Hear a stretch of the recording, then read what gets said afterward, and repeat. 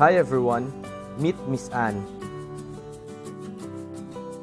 One day, Miss Anne identified an unpaid tax with an amount of 15 million from a certain company.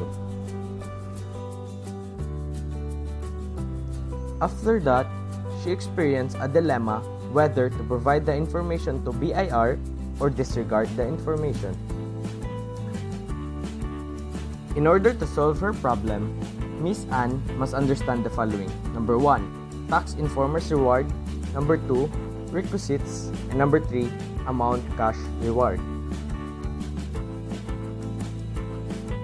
Now, let's talk about tax informer's reward. Miss Anne may receive a cash reward upon discovery of violations of the National Internal Revenue Code. So now, let's proceed to the requisites. First, Miss Anne has the information which is not yet in the possession of BIR. Second, Miss Anne's information lead to the discovery of fraud upon Internal Revenue Law. Third, enforcement results in recovery of revenues, surcharges, and fees and or convictions of guilty party.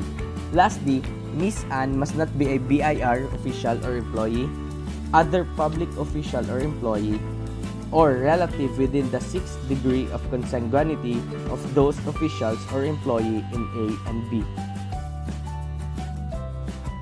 Here are the rewards. Miss Anne may receive whichever is lower. A.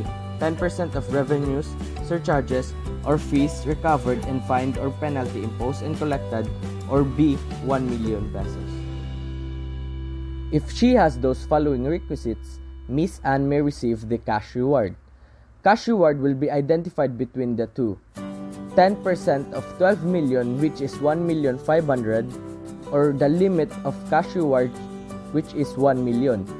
So, cash reward which is lower, and that is 1 million less 10% withholding tax, which is 100,000. Therefore, the net amount to be released is 900,000. Thank you for listening. Miss Anne already has the solution to her problem.